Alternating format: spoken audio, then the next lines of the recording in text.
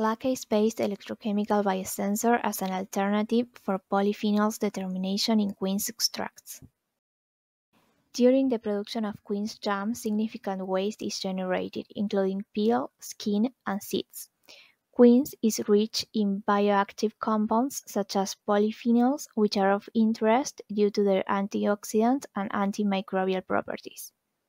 Currently, conventional extraction techniques have drawbacks such as prolonged extraction times and the need of organic solvents. Therefore, alternative environmentally friendly methods are being sought to avoid or reduce the use of organic solvents. Additionally, new methods for quantifying total polyphenols content are needed to overcome the disadvantages of the traditional Folin-Ciocalteu assay and to avoid the use of complex instruments with high organic solvent consumption as in the chromatographic techniques.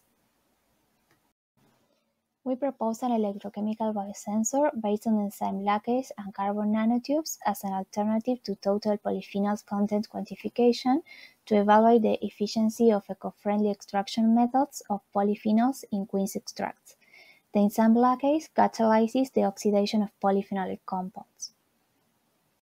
Quince extracts were obtained from residues of the industrial production of Quince jam using a traditional method by ultrasonic treatment in methanol water in acid medium and hydrothermal treatments using water or water with citric acid, avoiding the use of organic solvents.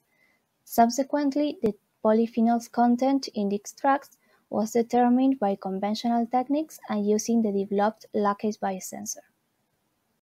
Carbon nanotubes functionalized with 4-aminobenzoic acid diazonium salt were used to construct an electrochemical biosensor, forming an organic multilayer exposing carboxylic groups on the nanomaterial surface.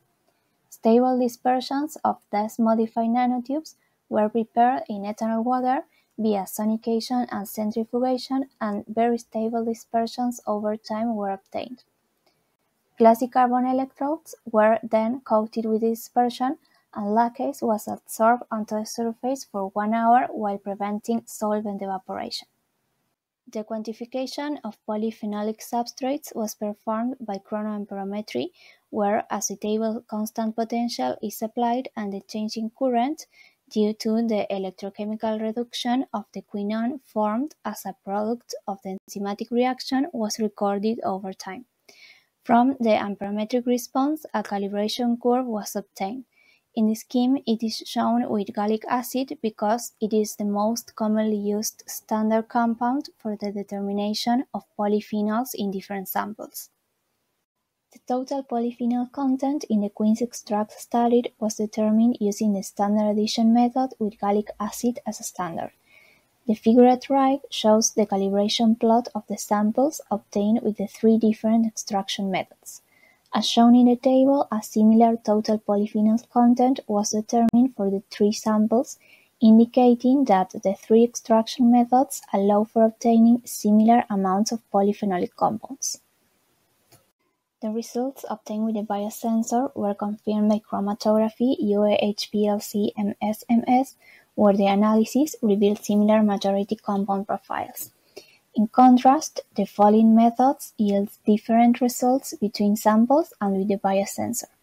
For the extracts obtained with methanol water mixture or water, a high correlation was observed. However, for the extract obtained with citric acid, a significant difference was shown, which may be due to the interference of citric acid in the Folin assay. In conclusion, an eco-sustainable method for extracting polyphenols from industrial Quince waste was achieved with the same efficiency as traditional methods.